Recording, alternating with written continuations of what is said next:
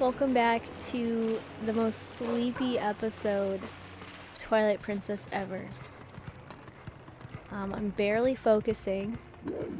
I've done this terrible thing to myself where I immediately start recording the second, literally the millisecond I wake up. I don't know why I do that, but whatever. Oh god. Today I'm going to tell a story. A story of how my twin sister was in a shooting. I hope you guys are excited. Oh, cutscene. Hold on.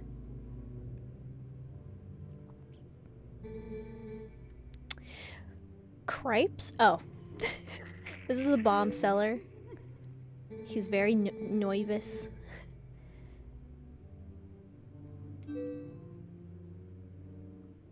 Oh, they're all scared.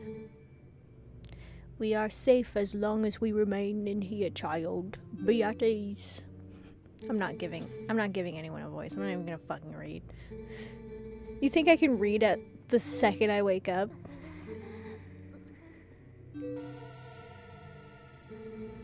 Remember the lady from the general store? Just one of those things attacked her and the whole gang from the town went to save her. And what happened? She was already gone and there were 2 monsters waiting.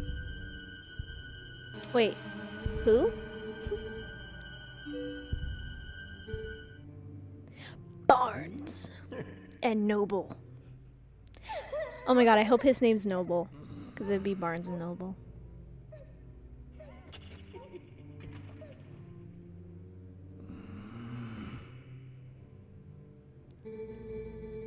Oh, his name's Renato.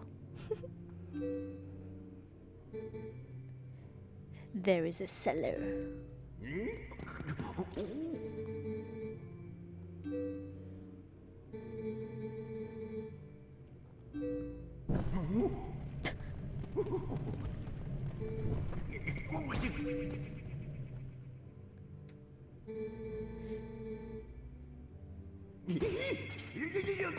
Oh shit.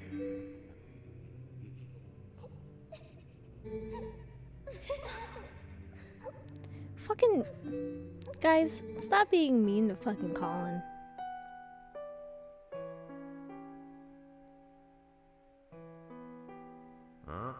Aww.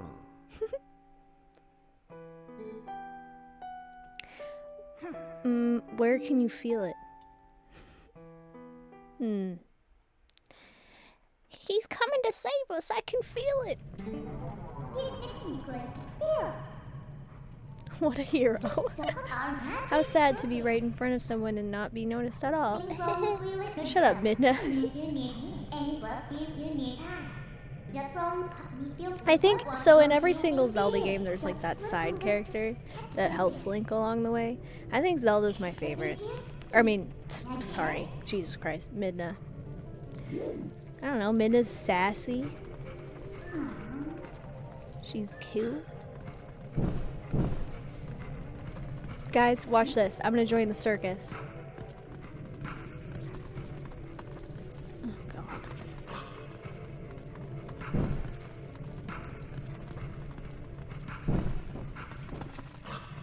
Shit.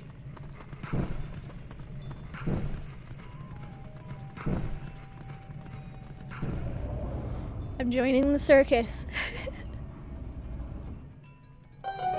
Play the clown music.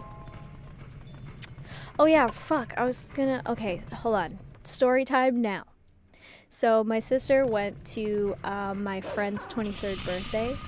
I didn't want to go because, I don't know, I didn't want to go.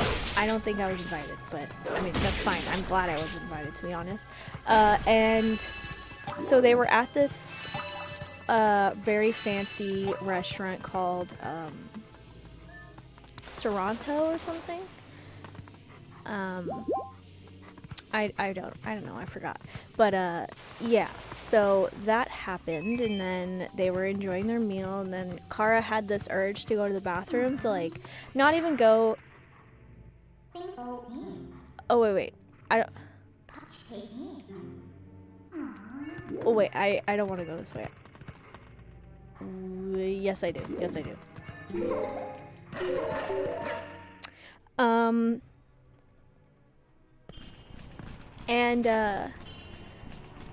So Kara went to the bathroom to like check on her acne and whatever. Because, I mean, I guess she had like a really big breakout and she was really self-conscious. And then, you know, they were all getting up to take pictures or some shit. And you know how fucking long that takes. Oh, see? I fucking hit my... Damn it! And then, right as Kara left the bathroom, she heard a window crash and then like a million gunshots. At least that's what it sounded like. It sounded like it was never ending. And then she was like, holy shit. And she saw people crawling on the floor and screaming, and she saw this dad shield her daughter. And by the way, Father's Day was the day after this. So Kara and I, we kept thinking about that dad who like shielded... Okay. Do I need to be in here anymore? No, I don't. Okay.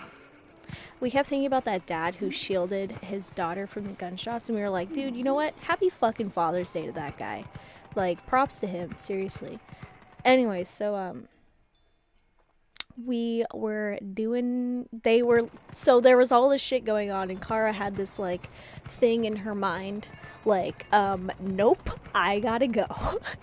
So she immediately starts running to the other exit, away from all of the shots, you know. Because the restaurant was set up weird, because there was like the entrance, and then there was the actual entrance, and then there was like another thing and like a side thing. It was weird. So, yeah, they were doing that. Doing their thing. Kara was doing her thing, running, flailing like a fucking bat out of hell.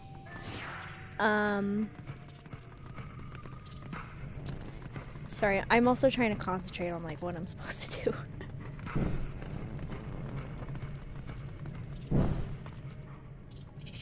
Okay. And then, and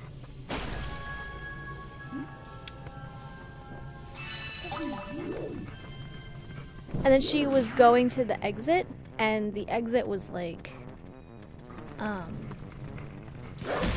I don't know, I think it was like a push door, but she pulled it or something, and we were laughing because we're like, Kara, even in your most dire moments, you would do an awkward mistake.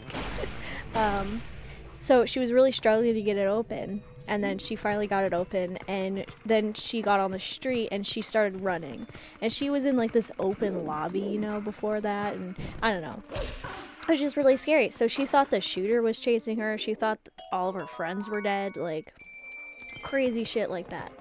And then she goes to the parking garage where she was parked, and she doesn't call 911 because she knows that there's a million people calling 911 and they're sirens, so she's like, okay, I don't need to call 911.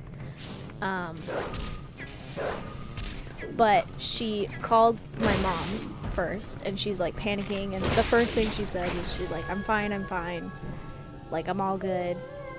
And there's like 20 sirens in the background. And then, okay, am I done here? I think I'm done. I can't exit out the door because I'm a dog. Minna, I wish you could just maybe open the door. I don't know, that would be nice, but that's fine.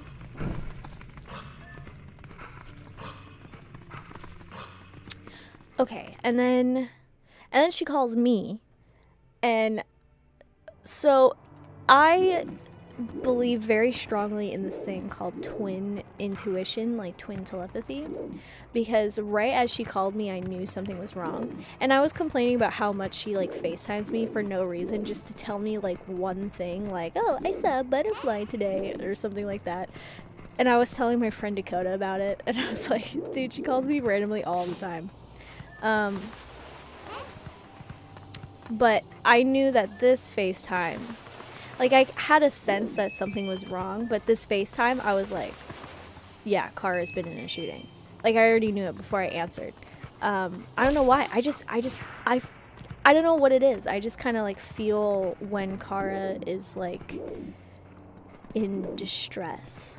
Same with Kara for me. Like, one time our house was flooding, and she was like, she called me, she's like, is everything okay? I feel like something's wrong.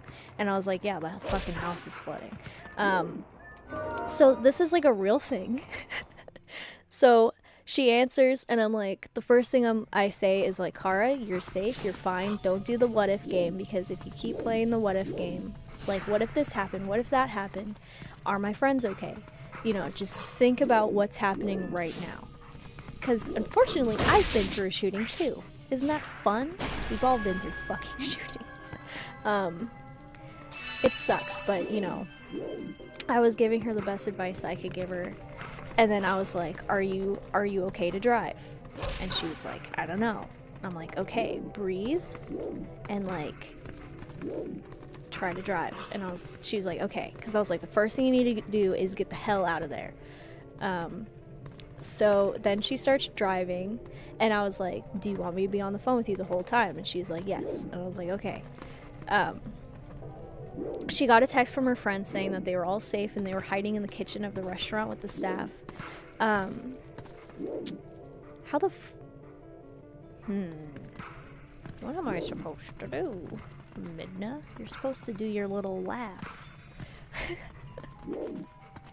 Oh, never mind, I could just leave out here. What the fuck? I'm stupid. Wait, where did I enter from? Where? Oh, I entered from up there. Probably. Midna, can you fucking... I know, shut up. Midna, help me, Midna.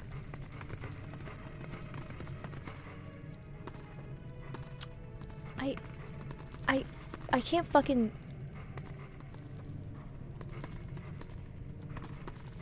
Midna, can you open the goddamn door for me? I swear to God.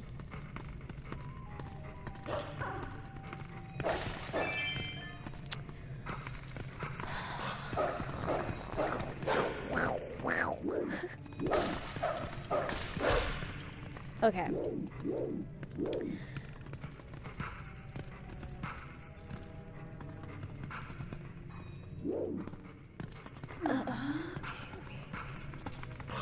Midna? Midna? Oh, fuck, here it is. I don't know why I forgot where I entered from. Oh my god, you guys probably think I'm fucking stupid. Anyways. Glad I figured that out, Jesus Christ. Sorry, I'm telling a story, so I think that's why I forgot. Alright, so, you know, I'm on the call, and then I turn on the news while I'm on the phone with her, and I'm like, okay. The news says nothing about it, and I'm getting pissed off. The news says something about it the next day. So, apparently what happened was, this was like an investigation that was going on for a couple days. It was a gang-related shooting, and there were 20 gunshots, and it was these two men that were shooting each other across the street.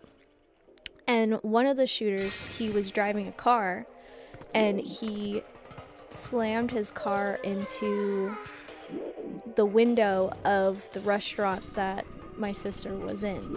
And right where they were sitting was, like, literally, you know how you can get, like, a window seat? That's the window that they were at. The car crashed, and, like, they had to duck because all of the bullet shots were, like, shooting directly at them. So, Kara's friends were in more danger than Kara, but, like, you know, when you're hearing all of this, like, you don't know. You know, you don't know what's happening. So, Kara is just like freaking the fuck out, understandably. So, anyways, long story short, she's safe and everyone's fine. There was one guy that got hit in the leg on the street. I don't know how he is. I didn't check up on that, but he seemed critically injured, so I hope nothing bad happened. Go. Oh shit, okay.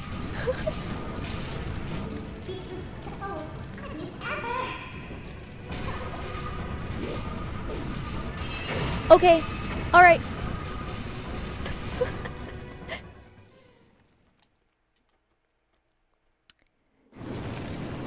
Kara had a little bit of PTSD after that, but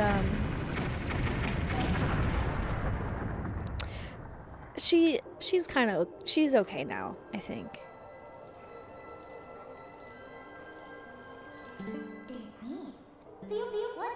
Okay.